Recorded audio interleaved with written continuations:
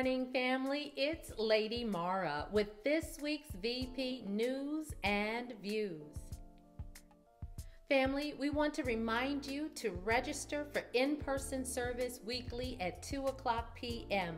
One person can register the entire household. Please select the number of attendees. Please register for the current week only. If registration is full, please add your name to the wait list. This will help us determine if and when an additional service is needed.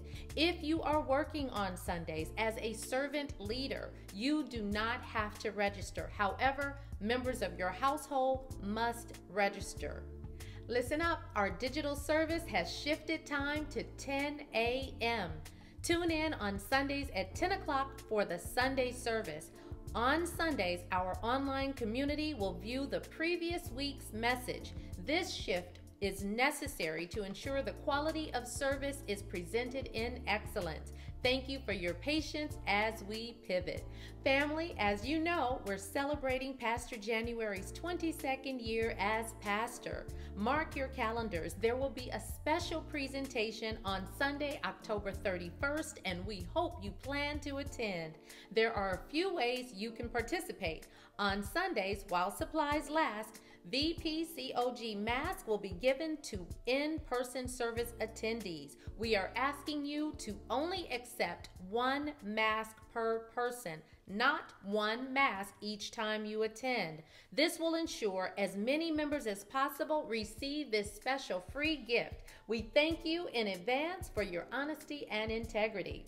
The Special Events Committee has decorated a purple box available every Sunday before and after service. You can place your cards and well wishes inside the sealed box. And if you are not in attendance and would like to be a part of the gift box presentation, you can drop off a card during office hours or mail it to arrive before October 31st. On the back of your envelope, if you would please write the number 22 in big digits, we will know to include it inside the corporate gift box presentation. Mark your calendars. October the 23rd, 1 until 2:30 p.m., the Health and Wellness Ministry will present a special Zoom breast cancer gathering entitled Our Story, Our Survival, Life After Cancer. You can find the link to this event in the newsletter or on the website. We are a family that prays together. Please keep our sick and shut-in your prayers. Sister Faye Hardiman. And family, let's pray for our bereaved. Sister Joyce Eddy, for the passing of her husband, Dr. Edward Eddy. Well, that concludes the video announcements for this week's VP News and Views. God bless you. Pastor Jay here. Welcome again to our wonderful digital services. Glad you're viewing us today. Hey, in our efforts to make sure that you get quality services every Sunday, we're back at 10 a.m. for our digital services every Sunday, starting this Sunday. And we'll also be up to our current messages starting next week as well. But because we're actually posting a week later, what I'd like you to do is enjoy a sermon I preached 2 years ago at Vernon Park Church of God. This has never been telecast. I'm going to actually be preaching part 10 of our series, We Are Our History. You're going to love this wonderful sermon. So don't forget, join us next week at 10 a.m. for part 3 of our series, God and Mankind.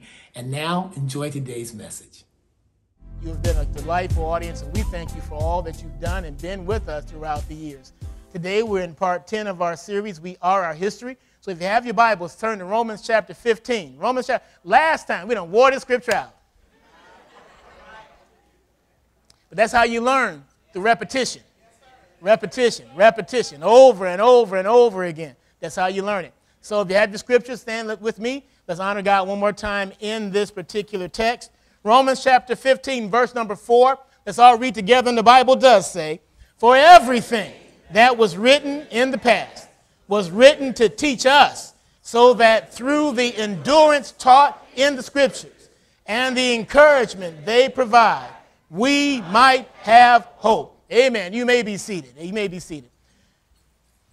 We are our history. The word history simply means the study of past events, particularly in human affairs. Today, I want to conclude our series, and hopefully you've learned from the text that we've gone through. We've been actually looking at and examining how African Americans in the 300 years or so we've been here, as well as the ancient Hebrews, how so much of it parallels, and how a few folks could keep so many people under subjection. We've talked about the tripartite system of oppression, talked about systems and what they are. The three things that the Egyptians learned to master over these people were economics, politics, and personal culture. Economics, politics, and personal culture. You want to know why it's hard sometimes for you to get a foothold in our society? Understand that this system does work today. I love America. Let me say that today. I love America. I'm an American. I pay taxes. But the Bible said the truth will set you or make you free. You got to understand your history. The pharaohs understood that this kind of servitude made them dominant, but it also distorted the very existence of those they did not dominated. The same has happened with African Americans. And if you don't stay close to your history, you'll end up being what somebody else wants you to be. I don't take my freedom for granted. Somebody said, Brother Artie, that it is easy to take liberty for granted when you have never had it taken from you. When you've always been free, when you've always been on top, when you've always got exactly what you wanted, it doesn't mean that much. But to my grandparents, my grandfather, who never got a chance to vote in the state of his birth of Alabama, it meant a lot to him, and he taught us about those things. Over the few weeks, we talked about how the tripartite system of domination has generational power. We talked about, and this has no slight on anybody working for these corporations today, we talked about, and I showed you how all these corporations on the screen, every one of them, they all benefited from the slavery of Africans. All of them did.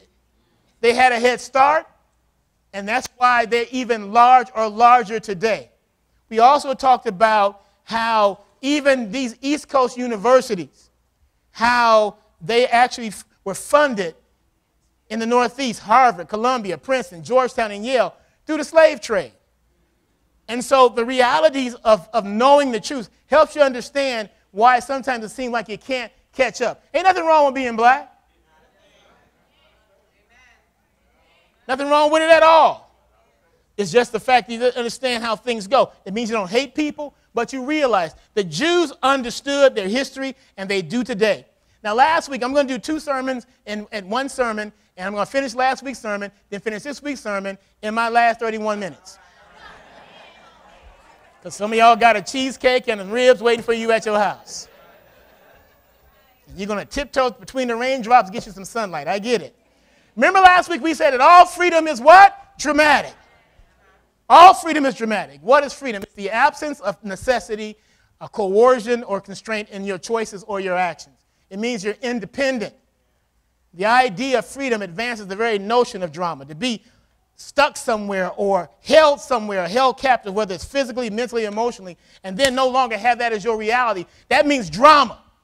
To go from one lifestyle to another lifestyle means drama. And I didn't finish last week, but as we, in Independence Day weekend, I'm not kidding, Memorial Day weekend, we honor warriors. And I want to honor those warriors of faith today. Amen? Amen? Let's finish up last week.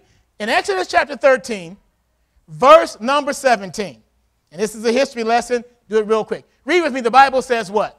When Pharaoh let the people go, God did not lead them.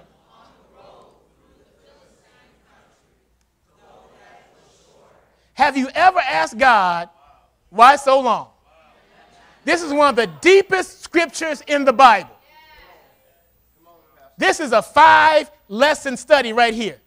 Because the way we sing about the Red Sea, talk about the Red Sea, and the drama of the Red Sea, looking at the Ten Commandments movie when the Red Sea goes up. That movie is 62 years old. I know, because it came out the year I was born.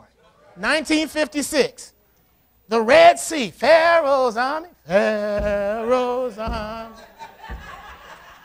drowned in the Red Sea.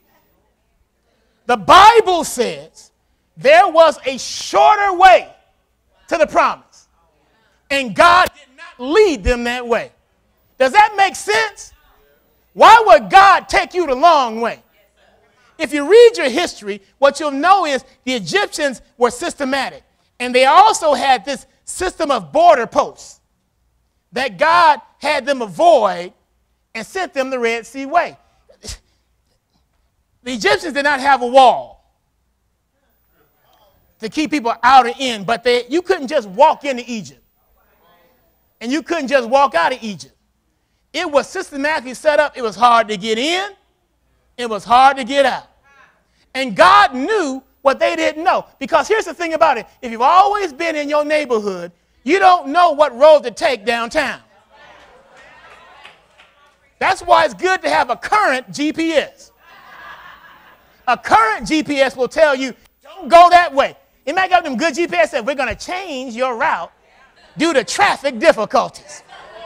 That's what God did. They had never been outside of Egypt, and they just said, we're going to go that way because that's the quickest way downtown. And God said, nope, I'm not going to lead you that way. It's shorter, but I don't want you to go that way. Have you ever wondered why it's taking so long? I mean, Lord, I've been waiting all this time. My biological clock is ticking.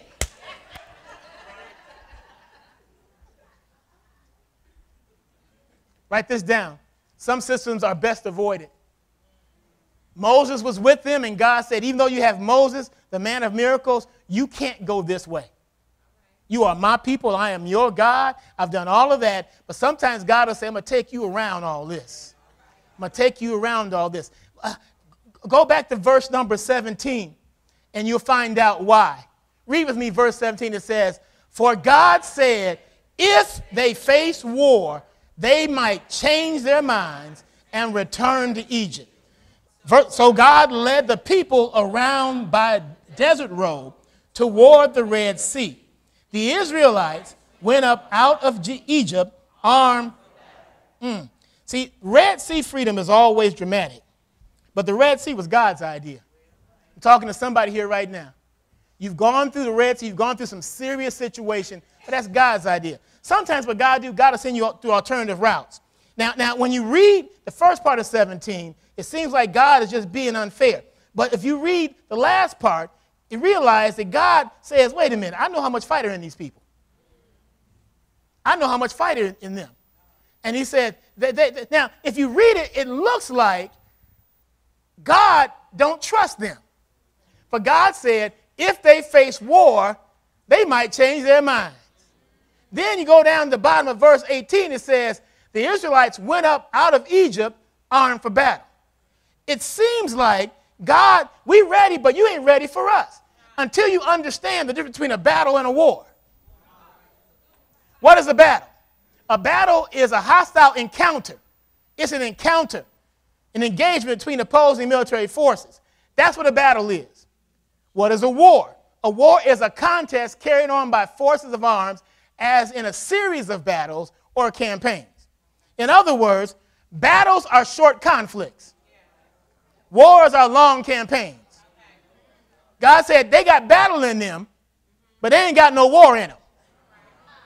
Take a look around the room. The King James Version says that these men and women, they were harnessed.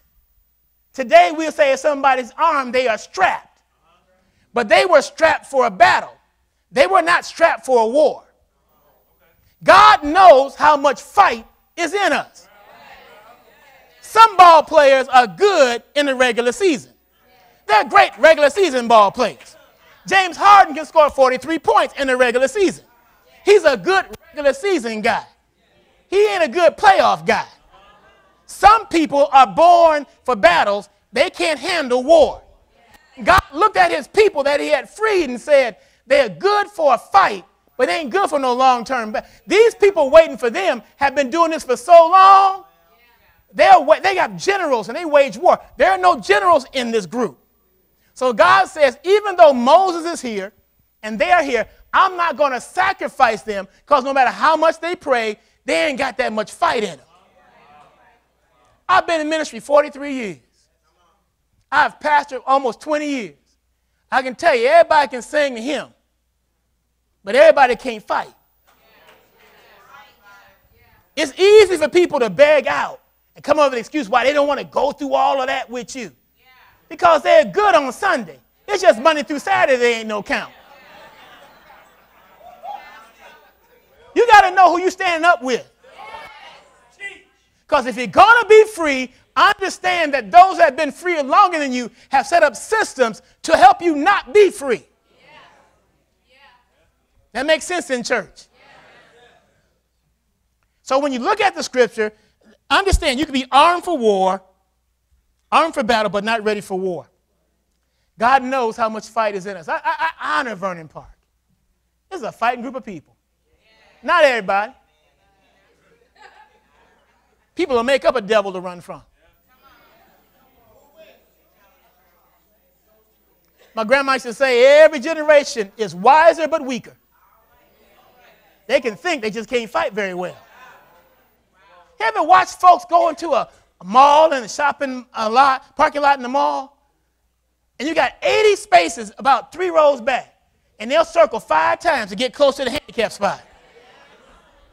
Because people don't even like walking no more. All right, let me finish up.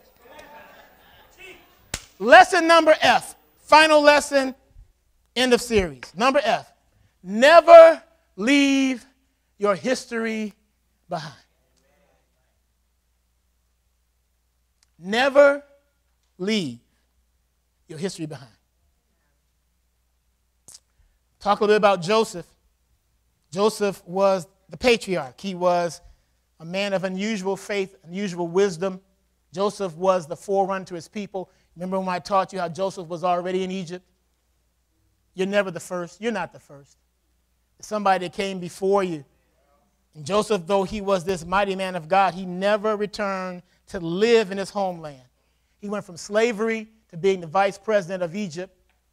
Joseph prospered in the same land he was once a slave. But the Bible said he died in the land of his people became slave at. Scripture says in Genesis chapter 50, verse 26, the second part, it says, and after they embalmed Joseph, he was placed in a coffin in Egypt. After they embalmed Joseph, he was placed in a coffin in Egypt. Joseph is strange, so he had a funeral, but he was never buried. There's some past you don't bury. Write that down. You can say goodbye to it, but you never put flowers on its grave. There is some history that should travel with you wherever you go, whatever you do. There's somebody in your family line that was always the star of the show. I don't know if it was Big Mama, Little Daddy, whoever it was, but it was always somebody that had some wisdom that everybody quoted. And he never had a funeral. Now, as I said to you a few weeks ago, if you go to the website of the National Institute of Mental Health, there are 530 fears listed. 530 fears. I gave you a bunch of them about 5 weeks ago. There's one we did not talk about. Sound it out.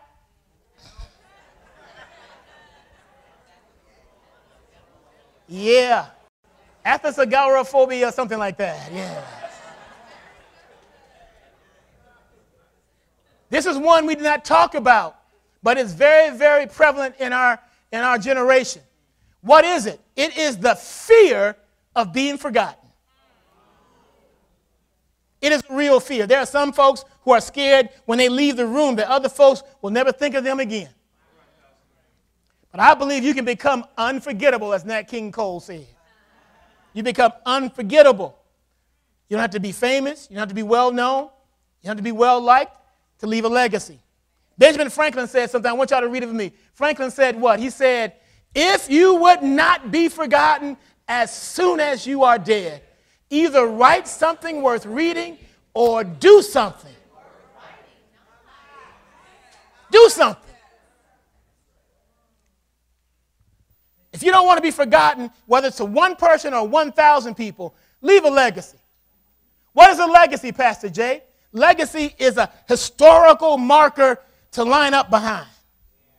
You're always going to have your own flavor, have your own rhythm, but there should be something in your history that keeps you in formation in your purpose. Dizzy Gillespie, that great trumpeter, said, Dr. Eddie, that freedom without organization is chaos. What we see a lot on the South Side is chaos. Because it's freedom without organization. Nobody's leading. So the reality is your historical legacy is a sacred thing. Treat it as such. I got 19 minutes. Turn to Exodus chapter 13, last group of scripture. Another very heavy scripture. Exodus 13. Let's read verse 19. Exodus 13, verse 19. And the Bible says, Moses took the bones of Joseph with him, because Joseph had made the sons of Israel swear an oath. He had said, God will surely come to your aid, and then you must carry my bones up with you. For 4 centuries, 400 years, Joseph's body is not lost or forgotten. Every generation is taught, over there in that shed is the body of our father Joseph. Every child in Sunday school, every child in middle school, every adult knew that Joseph's body is over there. Even when they were in slavery, Joseph's body is right there. I want to ask you to carry your history with you, even when it's a strain to do it. You got to carry it with you. So look at this real quick.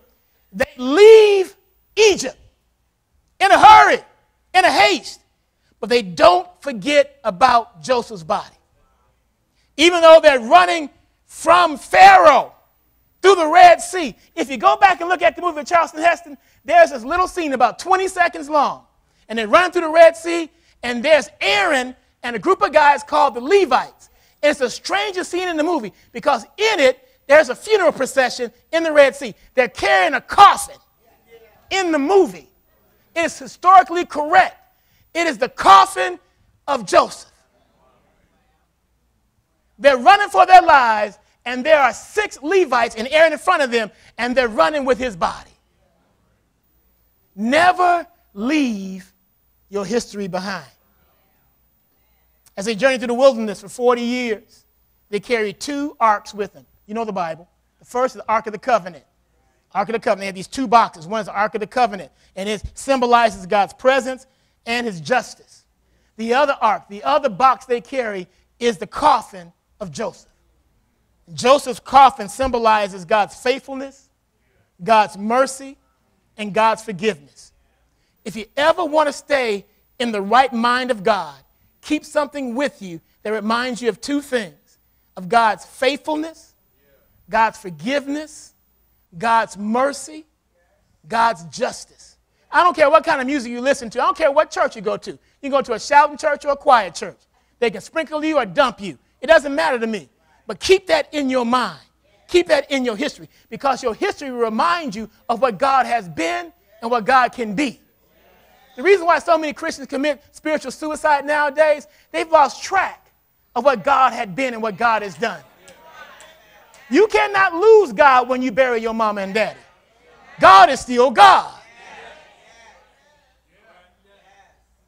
So look at the history, Brother Eddie. His coffin is heavy. Any of you ever been pallbearers in a funeral? Even with a little person. It's heavy. I've been in this very room and said, we need 2 more pallbearers.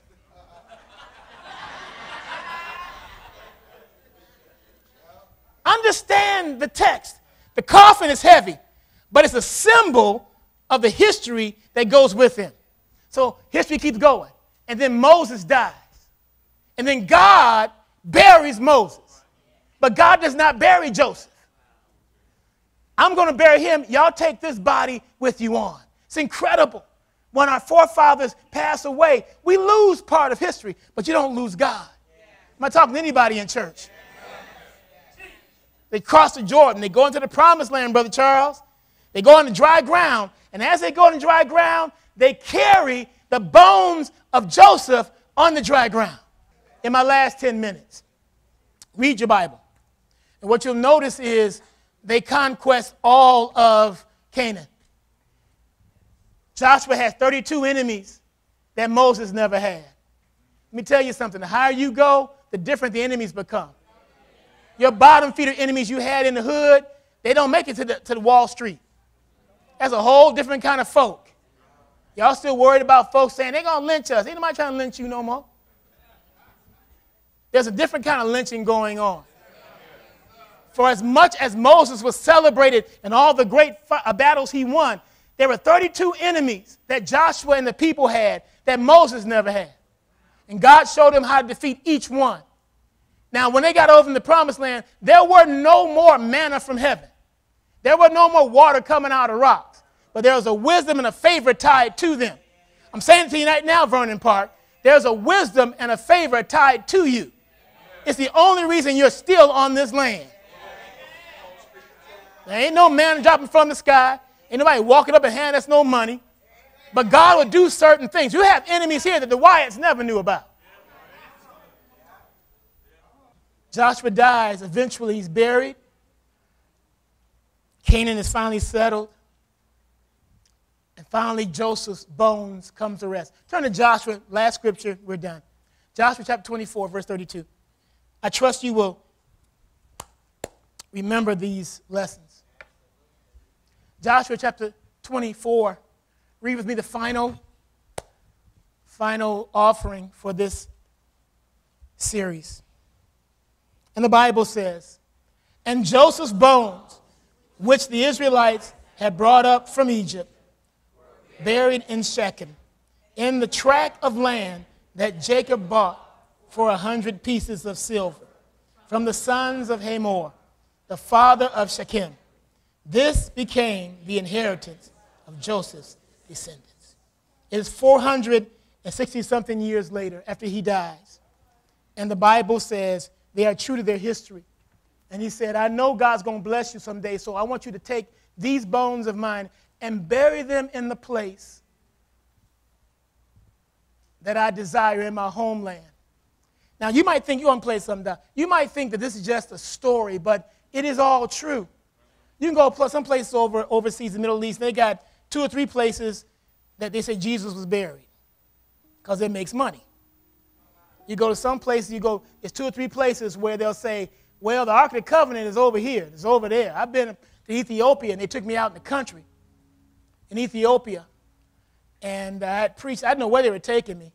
And we went up on this big hill, Brother Chin, and they made me get out the car. So I thought, oh, they're going to kill me up here on this hill.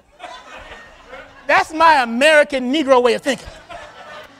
Been watching too much Godfather and stuff like that. And we walked to the edge, and down in the valley, there is this bone-white building, bright white, and this large black rod fence around it, and soldiers with red hats in front of it. And the man says, do you know what you are looking at? I said, no. No, sir, I don't know. I don't. He said, in that building is more protected than the king's palace. The president is not more protected than what's in that building. I said, what's in the building? He said, beneath it, in the tomb, is the Ark of the Covenant. The real Ark of the Covenant.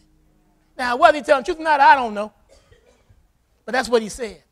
But when it comes to Joseph's bones, they put him in the ground, entombed him in a place that's now called Nablus. And if you look at history books, this is the little chapel they built. You see how awkward it looked with the stones and everything. And inside there, under the dome, in the ground, is Joseph's bones. It is so believed so that even years later, in 1910, they took a picture of a soldier who actually, they would always have soldiers at his tomb because Father Joseph lived there or laid there. That's what tomb was. 2003, if you look at your history books or go online, you'll notice the Palestinians attacked and tore that whole place down. Tore it all down. Even tore the little coffin cover thing, tore it up. And his body, if I understand correctly, was still underneath it.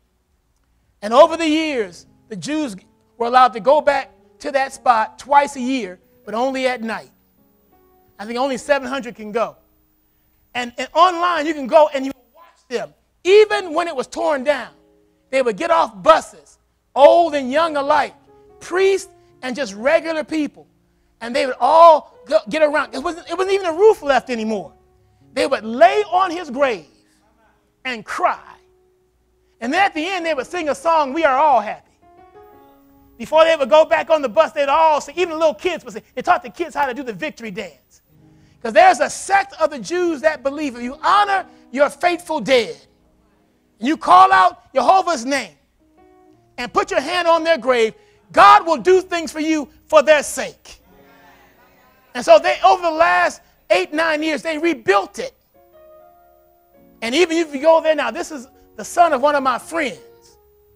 At the very same spot, they rebuilt it like it was. If you go to Israel now, ask them to take you by where Joseph's bones are. And now it's time to give. Those of you that are watching our broadcast online via Facebook or YouTube, if this is your week to give your tithes and offering, you may do so via PayPal or Tithely. You can also mail your payment into our post office box located in the city of Glenwood, or come up to the church office during our office hours Tuesday, Wednesday, or Thursday. And if you're visiting with us, please be sure to give your tithes to your church home. However, if this ministry has been a blessing to you and you'd like to sow a seed in good soil, we'll be sure you will receive a receipt for your contributions. God bless you. You can give through these portals on the screen as well. And thank you.